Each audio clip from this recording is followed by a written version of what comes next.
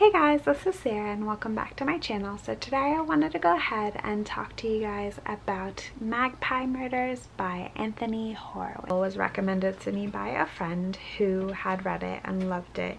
They were a fan of crime, but I thought that this one might work better for me in that it's supposed to have been a ode to the golden age of crime. With authors such as Agatha Christie, Raymond, the one who wrote The Sleep One, and Maltese Falcon. Anyway, so the golden age of crime writers. But it didn't hit the mark for me. I ended up giving this 3 out of 5 stars. But let's first get into what the novel's about. The novel follows, firstly, our main protagonist, Susan, who is the editor for Cloverleaf Books. Cloverleaf Books publishes a very well-known series called Atticus Pond, and Atticus is a very much like Poirot-like character. He is a major detective who is clever and solves crimes. And Atticus is a survivor of a concentration camp, so that adds a little extra nuance to his character. And is one of the defining points that Alan wrote about. And so at the start of the novel, we are given the manuscript with the warning that it ruined Susan's weekend. And we don't know why, but we go straight into the manuscript and we read. And then the second half of the novel goes back to the present with Susan. While you're reading the manuscript, it's very much like you're a reader of an Agatha Christie Poirot, but in this case, it's Atticus Pond. And those sections I quite enjoyed because I like that style of writing. I don't know why, it just appeals to me. I like the slowness of it, and that worked well. But when we went back to Susan's voice, it was almost too jarring for me. I did not want to go back to that modern way of speaking. I wanted to stay with the Atticus style of speaking. And it doesn't help that my last novel that I read before this was Essex Serpent, which is also meandering in its prose. So that was the first thing that rubbed me the wrong way. The second thing that rubbed me the wrong way is that you're given the manuscript at the same time that you find out that the principal writer, Alan Conaway, died, and that it was a suicide. There is another mystery, a mystery of, you know, can you figure out what happened in Magpie Murders before the author tells you? There's that mystery there. Can you figure it out before Alan Conaway tells you? And then there's the overriding mystery of a lot of the plot points in Magpie Murders are replicated in life, and you get to solve those.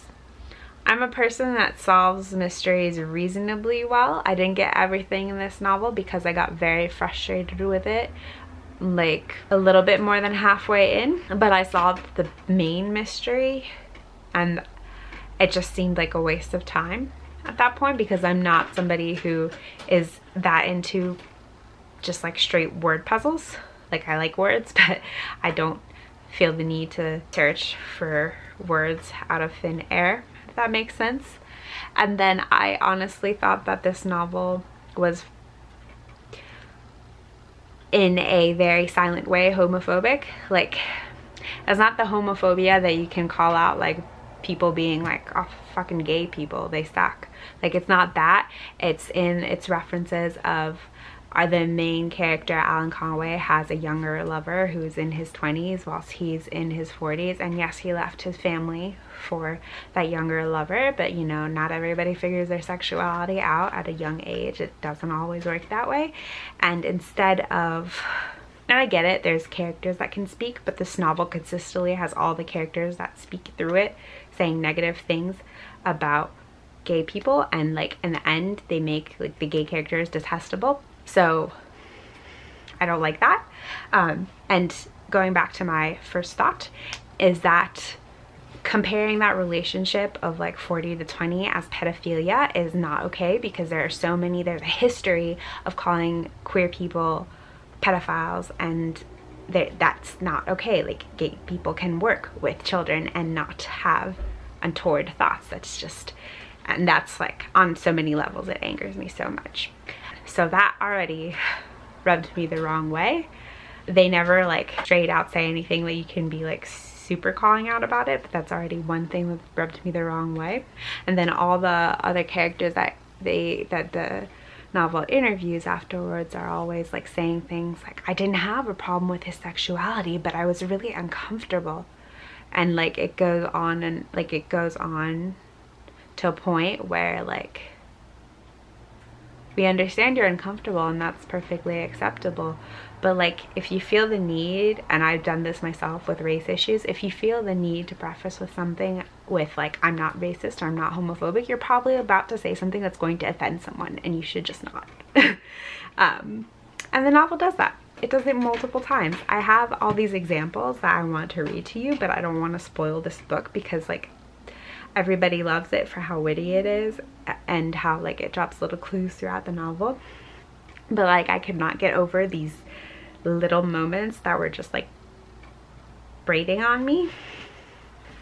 Alright, this is what I'm going to read to you. You can get a taste. This is the modern writing. I took out my iPhone and moved away from the front door so that I could get a picture of the whole thing. I didn't even know why I did that.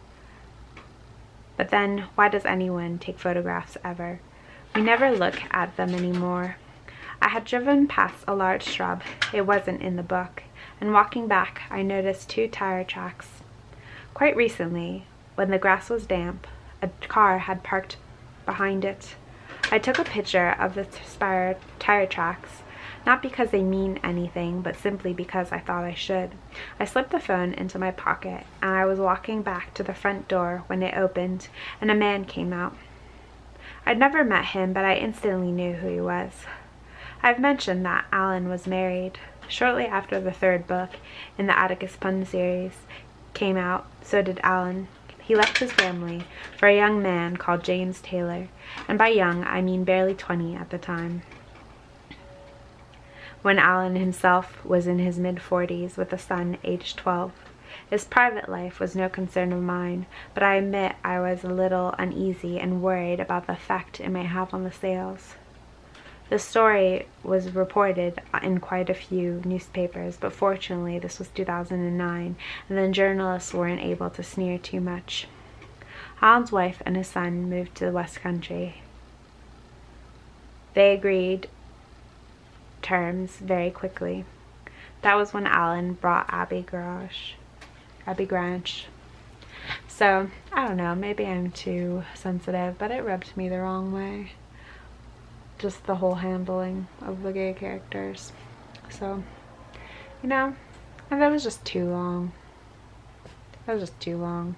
You couldn't even really figure out what page you were on, because like once you get to the second part of the novel, the page numbers start all over again. That's supposed to like emulate that feeling of ooh, mystery, like you're in a new story. But then you should have just numbered the first like 3 pages where the editor is talking to you before you have the manuscript, and then go back. You know? That didn't even make sense. I don't know. It was not what I thought it would be. But some people love it. Like Karen really loved it. So, you know, give it a go. If I were you though, I'd stick with Agatha Christie. Yeah. Alright guys, well I hope that you are doing well and that you're reading something that you enjoy. And I'll talk to you later.